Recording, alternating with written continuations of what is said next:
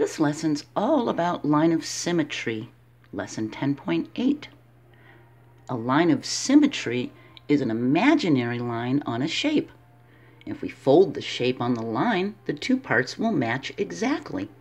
So here we have a heart, and you can see this is the line of symmetry coming right down the middle here. If we fold the heart, we can see that this side right here matches this side. See that? When we draw a line of symmetry, one side matches the other side perfectly. See that? If we had a kite and we took this part and had a fold line right here, this line of symmetry, and we folded this part over here, it would match perfectly. Objects with a line of symmetry have matching parts. And look at the letter B.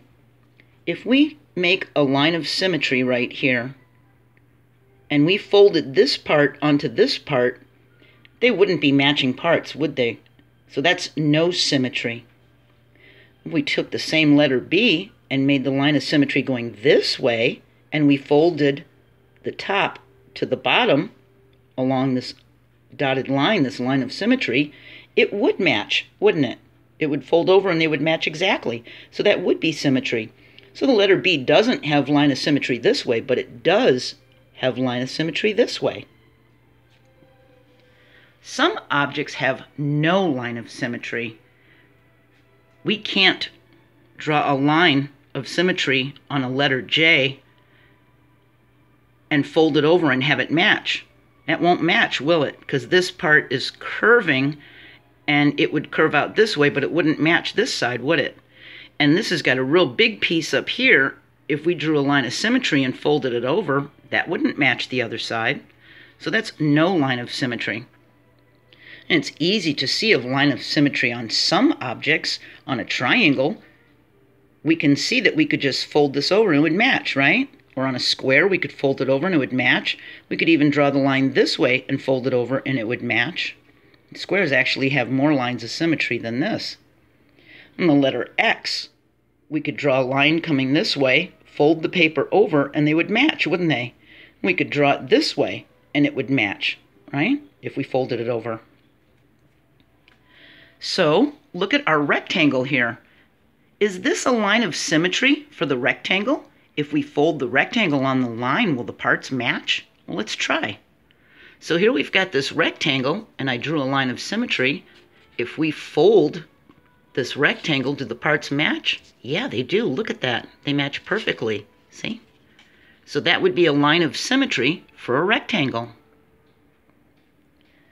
Now, some objects only have a line of symmetry if we turn them and they're facing a different direction. So this little mousie, if we drew a line of symmetry right here, well, nope.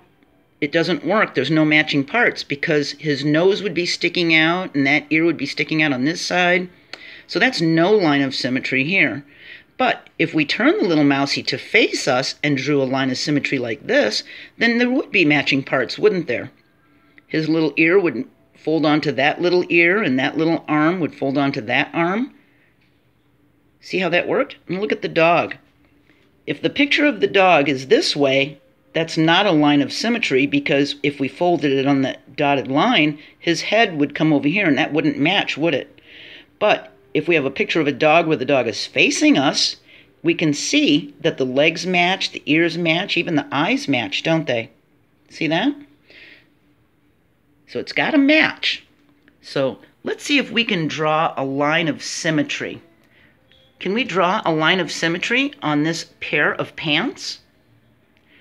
What if I drew a line coming down like this? Would we be able to fold the pants like that and have it match? Have you ever folded your laundry and put it in your drawer?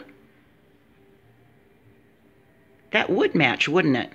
We can fold a pair of pants like this and put one leg on top of the other, and that would be the line of symmetry where we folded it, see? Can we do it to the number 5? If I went like this, would we have matching parts? No. We wouldn't have matching parts for a number 5, would we? What about a picture of a tulip? If I drew a line of symmetry coming down like that, and we folded it, would the parts be matching? Yeah, they would. What about a capital H? Could I draw a line of symmetry down like this and have this side folded over and have it match? Yes, that would work too, wouldn't it? All right? So a line of symmetry is an invisible line that if we folded the object on that invisible line, both parts would be matching. See that? All right, let's do a little review of what we've learned before. All right? You know what shape this is, right? Do you? It's a cone. So which one of these, which of these shapes match that cone? Well, here's a traffic cone. That matches, doesn't it? That's a cone. Does this match? Do you know what shape that can is? And that can is a cylinder. That's not a cone, is it? And that's an easy one. It's just this turned around upside down, right? That's an ice cream cone, so that's a cone. All right. It says, write the number of corners and sides. Do you remember what corners are? Corners are where two lines meet. So that's a corner right here. That's a corner, that's a corner, that's a corner, and that's a corner. So how many corners are there? 1, 2, 3, 4, 5. 5 corners. And remember, corners are also called a vertex. If there's more than one corner, more than one vertex, they're called vertices. You're going to learn about that in 3rd grade. How many sides are here? Do you know how many sides are on this shape? And do you know, in fact, do you know what this shape is? Let's count the sides. Here's 1, 2, 3, 4, 5 sides. Do you know what we call a polygon with 5 sides? We call it a pentagon. There's a Pentagon building in Washington, D.C. It's shaped like this. So just remember, a corner is also called a vertex, and that's going to be coming up in 3rd grade, and you're going to know before everybody else. You're going to say, I already know what a vertex is. It's a corner. All right? So a line of symmetry is an imaginary line on a shape, and if we fold the shape on that line, the two parts will match exactly, okay? See if you can find things around your house that have a line of symmetry. Can you get a magazine or some pictures and fold them on a line of symmetry and see if they match, okay? All right, we're going to continue on, and we're going to start talking about equal parts, okay? We'll get into a little bit of fractions. I hope I'll see you there, and I hope you're having a great day. Bye.